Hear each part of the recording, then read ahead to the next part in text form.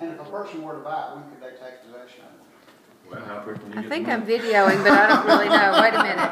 I'm videoing this. This is the hall bath. And you walk around the corner and there's some storage. And then you walk out of the hall bath. And here's the kitchen. Wave, Gina. There's Gina. This is the kitchen. Room enough for a table over here in the corner. And you walk through the kitchen and into the first part of the master bath where there's a sink. Plenty of room to move around. The washer and dryer are in this first room of the master bathroom. Then you walk into the master bathroom. There's a tub shower. And there's the potty. Back out this door. And if you went that way, you would go to the kitchen. But if you go this way, you go into the master bedroom.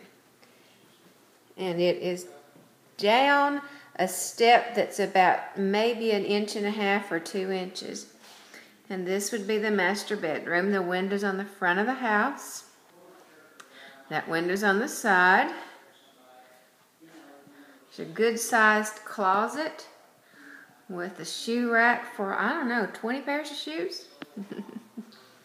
And then when you go through the master bedroom, out this door, there's a door on this side and another door that we just came through. This is the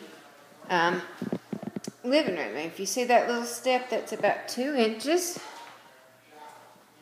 and this is the living room. This is the front window of the house. Look outside, there's our car.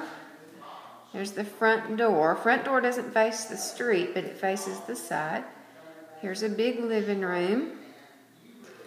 Pretty light fixture with a fan. Then this big archway leads into the dining room, also with a pretty light.